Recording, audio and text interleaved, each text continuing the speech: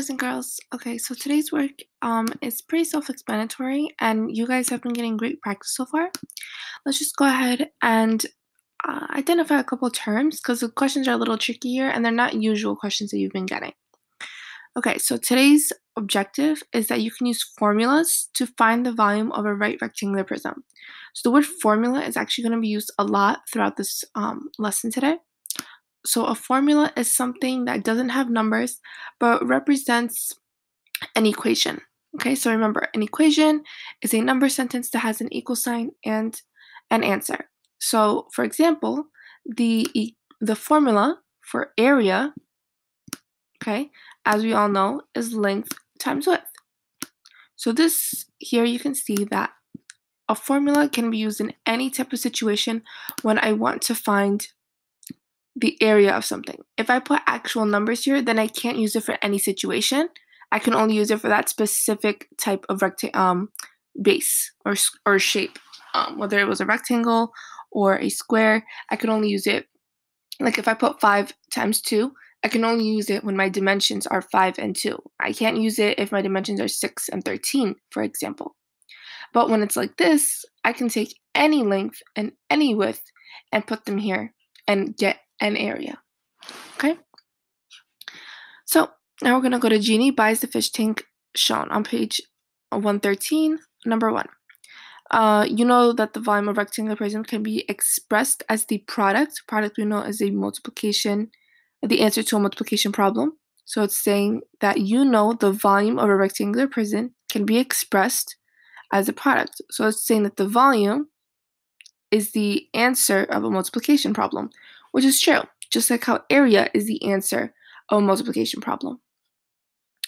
And volume is the answer to a multiplication problem based on its length, width, and height. It wants you to write formula to model the volume of a rectangular prism. Okay, so write the formula that we would need to find volume. What is the formula that we need to find volume? We've been working on it this whole module.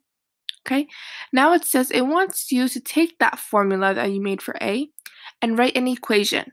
Okay, so for example here, if I wanted to write an equation for area of this base, I would say area, well actually no I wouldn't, sorry. Oh, where's my tools? There they are. Okay. Sorry about that. I would have to, I don't want to give away too much because I've been a little too detailed. I want you guys to be able to grow from this. I want you to go ahead and say, use the formula, so whatever formula you came up with for A, to write an equation for the volume of the tank. What would you need to do to write for your equation?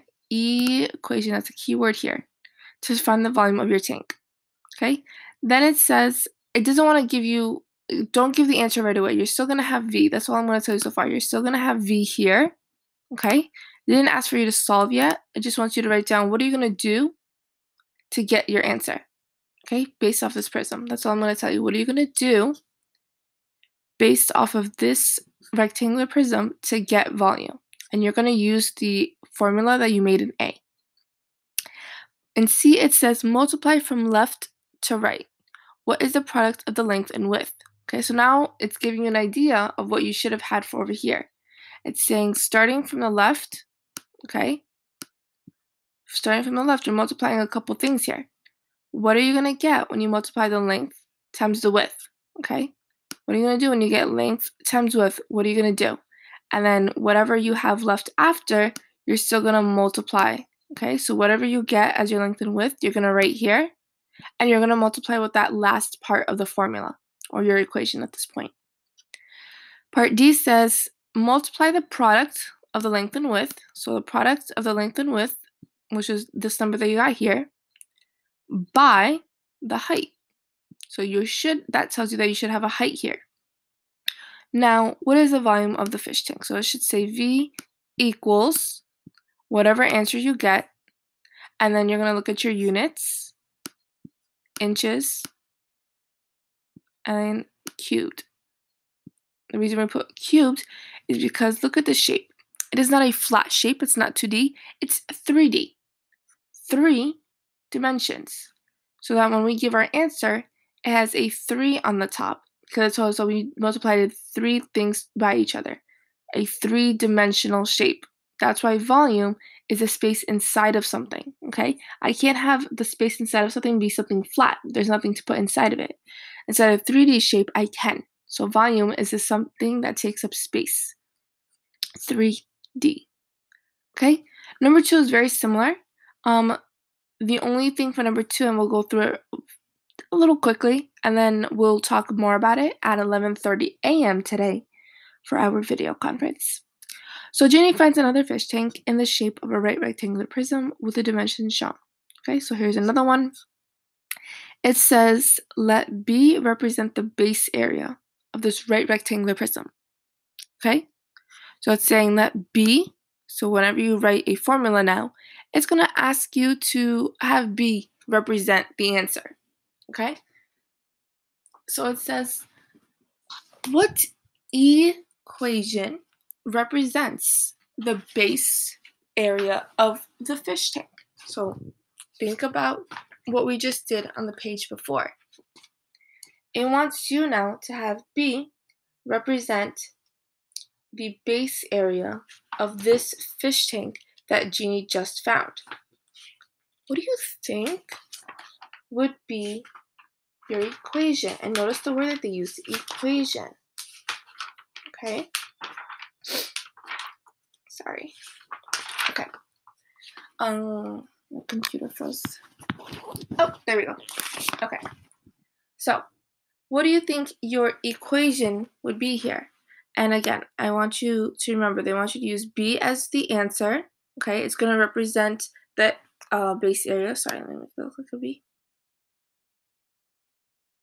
Okay, equals, and use an equation. Okay, so what would give you the base area here? What here would give you the area of the base? And you're writing as an equation, just like how we did here. What did you end up writing for B as your equation? Okay, for part B, it says write a formula, no numbers, write a formula to find the volume of the right rectangular prism, but it wants you to use B, whatever you got from here.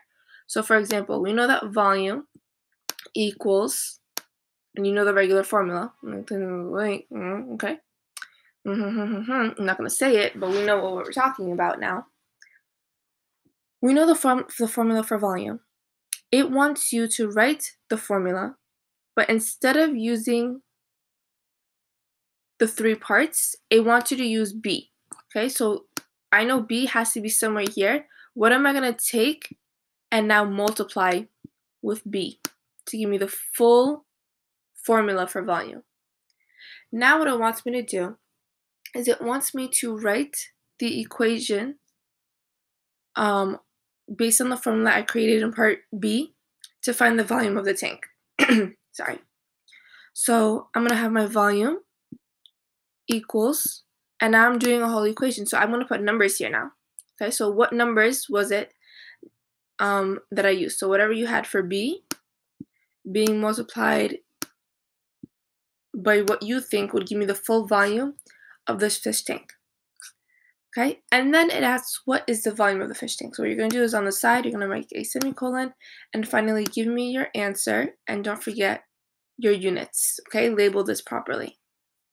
Okay, I will check in to see how you guys did with that one during our video conference today at 11:30 a.m. Okay, here you should be able to solve all of these. I'm not really going to go over these. It gives you 3 dimensions. It just wants you to give the answer. Okay, you're not writing an equation. You're not writing a formula. You're literally telling me what is the volume of this figure. Do not forget to label. Notice that the labels are different. Okay, here, here, here. They're different from one another. Okay, number 1 is just giving you all the information. And it wants you to, again, just give them the answer. And it wants you to label. Okay? If you have any questions, boys and girls, please comment below on this post. And then, as always, I will see you at our video conference today. Today is Wednesday, so it will be at 11:30 a.m. Okay, talk to you later.